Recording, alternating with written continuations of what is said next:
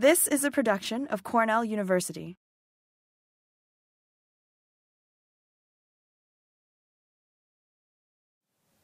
This is the Scott-Henry training system, and we've probably talked about this in class. It's what we call a dynamic training system, which means we have to do an adjustment during the growing season. So we've got 4 canes, 1, 2, 3, 4. And what we do is we position the lower tier downwards. So when we looked at the double guyot, we've got 4 canes, but everything grows up. In the Scott-Henry system, the top grows up, and you can actually see this is what a machine harvested or mechanically harvested block looks like. So you can see what's left here in terms of where the fruit was. So we had a fruiting zone up at the top here, then we have a bit of a space, and then we have a lower fruiting zone here, and these shoots are actually positioned downwards. So that we come along just after berry set and flip this wire downwards. So they're growing up, then we flip it down and pull these shoots down. As a result, the growth along the bottom isn't always very good, but it gives us this space here in the training system that allows for more light and more airflow. So this is something growers don't always like.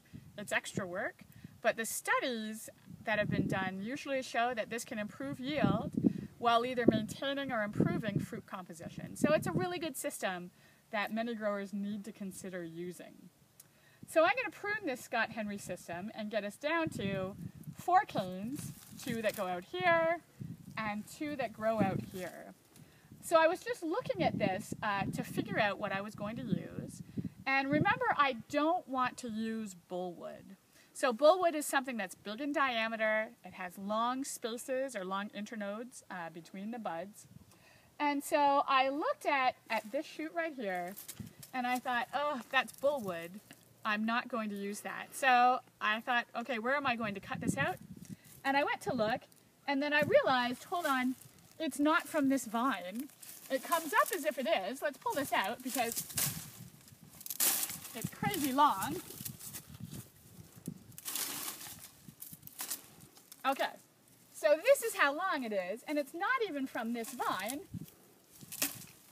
and it's not from the neighboring vine. It actually comes from 2 vines over. So this is an absolutely crazy amount of bullwood. I mean, this has got to be 15 feet or something like that. This is what you do not want to see in your vineyard. So I'm getting rid of that. Okay, so I'm going to cut away some of the extra stuff so that we can figure out exactly what we're going to use here. So we'll start with the lower tier first, and remember, we want to keep everything close to the head so that we don't get a space where we're not going to have fruit production. So I've got a cane here that's kind of gray at the bottom, so I think that's probably not going to be very good. So that's really not a good option for me. These ones here are too far out, so we'll cut those right out of there. And that leaves this one here. It's a little bit gray, so I'm going to see what else we have for the bottom tier. That's too low, not useful. That would be a possibility, but it's a little bit big with long internodes, so I'm not going to use that either. So to simplify here, we're going to cut this out too.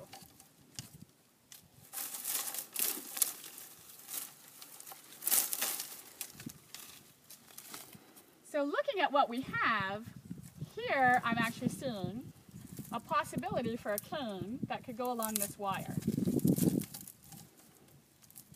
So if I stretch this one out, I've got all of these buds along here that are going to produce shoots, whereas if I use this one, I'm going to have this space here that doesn't have any shoots.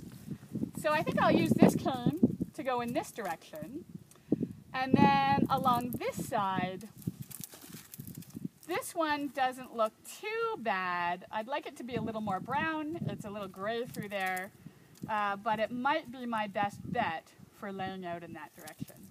So I'm going to use these 2 canes, so I'll get rid of this. Cut this out of the way.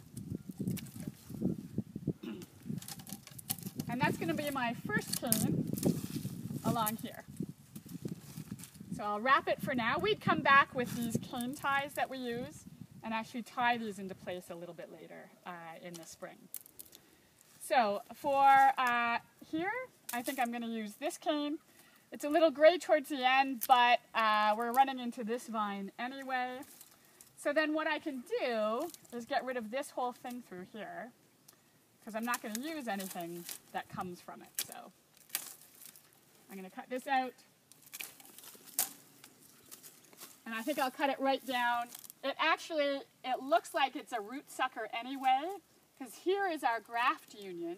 Here's the bulge, and it's actually not coming from the graft union. So this is a mistake. Someone should never have tied this one up anyway, because it could be rootstock material rather than fruiting wood or scion wood.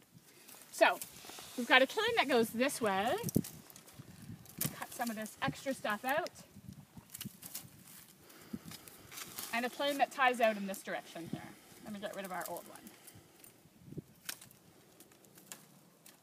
This comes from the neighboring vine. I'm going to cut that back. So that comes from the neighboring vine as well. So there's our two canes for our lower tier. Upper tier, it looks like we've got a little bit more choice here. Either of these two shoots right here are probably a possibility. This one might lay out there as well. So I'll cut the rest of this older cane off to get it out of the way so I can see what I've got.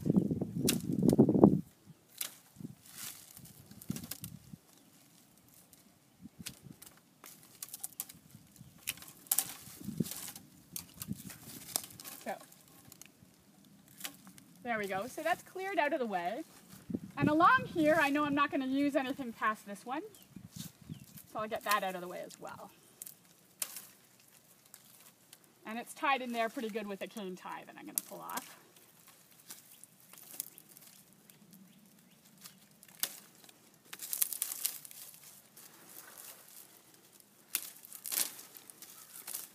There's a lot of vigor in this block, which is why we have some overlap from neighboring vines here, because we needed more space to lay out more buds. Cut this out.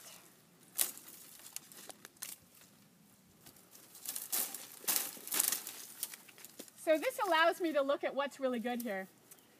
This is nice brown wood, but it's just too big in diameter. Definitely some bullwood there. That's pretty useless, so we'll cut that right out of there. I just damaged that cane a little bit as I pulled the other piece out, so it's probably still going to be okay. So that's a good option still.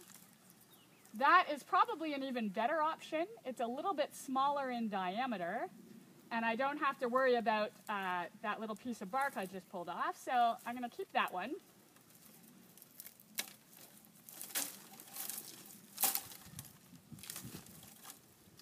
It's from the neighboring vine,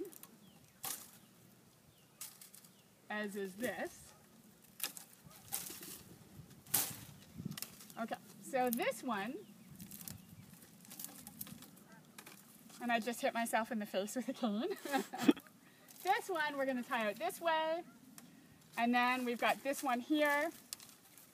It's got what we call a persistent lateral on it, so we're going to get rid of that persistent lateral.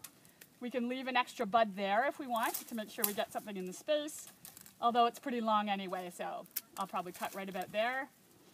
And that is how I would cane prune this Scott Henry system. So we'll come back with some cane ties, tie those down. I've got my 4 canes. I'll leave that as a renewal spur, and the vine's done, ready to go once we tie it down for the season.